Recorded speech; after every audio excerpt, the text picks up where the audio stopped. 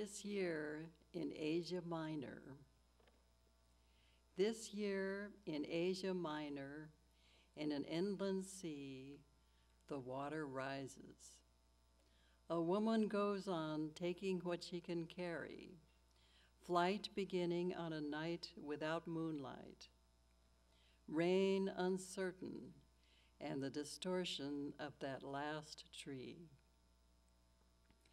The Black Sea fills. Luck hangs on the fall of a veil, a woman turned away or allowed to go on, a child hidden, the hour irregular, unsteady in the low call of darkness.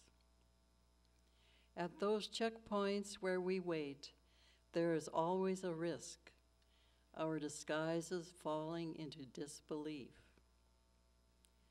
The passage to the Aegean Sea opens. A woman walks now in the shadows of the oldest stone beasts. A U.S. destroyer deploys from Norfolk. We cannot separate all of these parts. We cannot make them come together. We no longer know who we were.